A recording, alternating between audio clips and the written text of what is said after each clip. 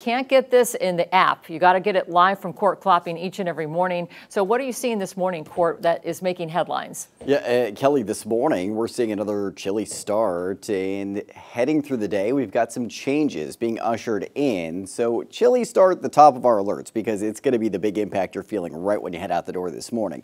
We've got some limited shower chances ahead for today, and stronger north winds developing through today into tonight and lasting into midday tomorrow. So that's going to be the bigger impact later on today into tonight and tomorrow, and that will drive elevated fire danger concerns as well. A live look outside this morning at the Sundial Bridge in Reading, where it is a brisk start to the morning. Reading right now in the 40s. So if it's one of those days where you want to get out for that fresh air, you're going to be contending with the chill in the morning, but then the winds in the afternoon. So it's kind of a pick your poison type of day for that.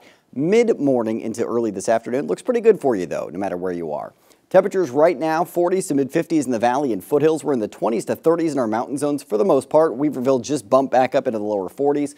Northeast wind to 7 miles an hour in Red Bluff right now. Winds out of the north up to 25-mile-an-hour gusts by mid-afternoon. 30-mile-an-hour gusts possible tonight, and still seeing those gusts in that 20 to 30-mile-an-hour range through early to midday tomorrow before those winds taper off, and then they're back mostly out of the south by Friday, and they're pretty modest at that point. 20-mile-an-hour gusts not out of the question, but it doesn't look like we'll necessarily get all the way there. Checking in with the satellite and radar, some thin clouds brushing inland so far, and you can see some showers working into the coast of Oregon right now as this cooler system starts to track inland. So we've got high pressure to our south, keeping a lot of that moisture to the north, but then this cooler system rolling through to our north today into early tomorrow, and that's what's going to leave us with that chance for some scattered shower activity, mainly south of the Oregon border, just to the south, I should say, and some limited clouds in the valley, and then on the back end, we'll see those gusty north winds developing. So early to midday, clouds increasing, cloudiest skies by around noon, showers mainly north of Shasta County. You might see a little something brushing the far northern end of Shasta County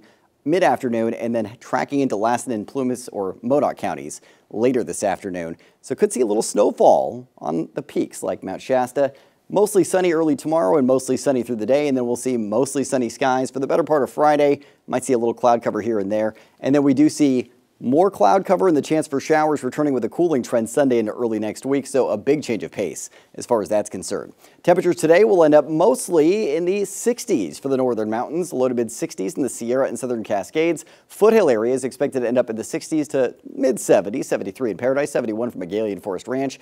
76 degrees for Reading today, but the rest of the valley, upper 70s to lower 80s with those breezy north winds developing throughout the day. So again, temperatures for most of us ending up slightly warmer this afternoon than the last couple of days. Your Storm Tracker 7-day forecast for your weekend's always in view. Temperatures pretty similar into Saturday, upper 70s to maybe lower 80s through then. We'll see some sunshine Thursday. Some clouds early to midday Friday before clearing out, and then mostly sunny skies and dry Saturday. So pretty comfortable with the exception of the north winds today into tomorrow, and then a drop into the 60s to 70s Sunday with shower chances.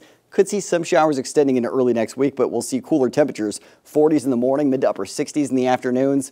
That is a pretty big change of pace. Kelly, you've been talking about breaking out those warmer layers.